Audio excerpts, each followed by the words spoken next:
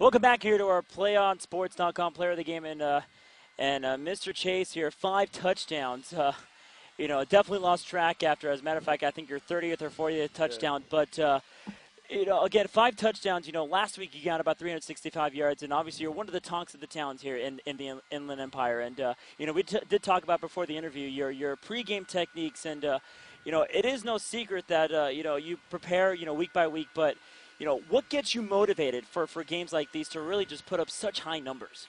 It's really just myself. I mean, I motivate myself, with God and everything. And I'm not just saying that He's doing everything for me, but that's really, I just know that I have to do good because last year, it was kind of different. I didn't really just kind of go through the motions, but this year I'm like, I got to step up, And not just you, obviously, because of those 5 touchdowns. Week by week, you love to use a mix of all your receivers. And we saw in this game today, you really didn't favor one player. You really mixed it around from left to right. And, really with your receiving core, it's really kind of woken up your passing game. Well, what I try to do is I try to target on one wide receiver, for the first half. And they'll, cover him. And then it leaves the other wide receivers wide open. So I'm kind of out. Coaching their coaches.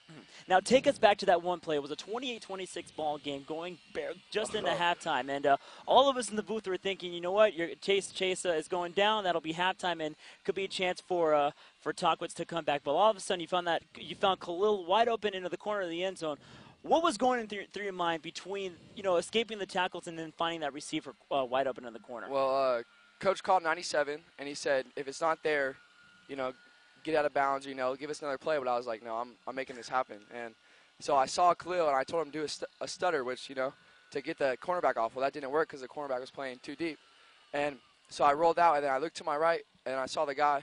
So I stepped back, and then I saw Khalil, and I just told Khalil before the game, if I roll out and you're rolling right, throw a juke and go left. And he threw a juke, and I hit him right in the corner of the end zone on the run. So it was pretty sweet. And it's funny, too, because in that, you guys would have gone to halftime only up by 2 points, and who knows what could have happened in that second half. And I guess we can both agree that was definitely the momentum shifter going into that second half there. Well, I'm not really wasn't going to be satisfied if we just took a knee. So I was like, we got to score a touchdown because it's going to be a dagger. It's going to hurt them, and it did. So. Now, obviously going 3-0, and you guys are one of the more unique programs here in the Southern section. Only your 4th year, and already all of a sudden you guys have built to be one of the top schools, top football schools in the Southern section. And talking to a lot of the parents and a lot of the coaches pregame, and you actually started out, you and a lot of the when you guys played as freshmen, you guys are the first seniors ever to play. For first 4-year seniors actually play on this team. How does it feel to be, trying to resurrect this program from the bottom all the way up? Well, I don't, really don't feel anything. I'm just playing, but, it's just like a normal program to me. I mean, that's really all I can say about that.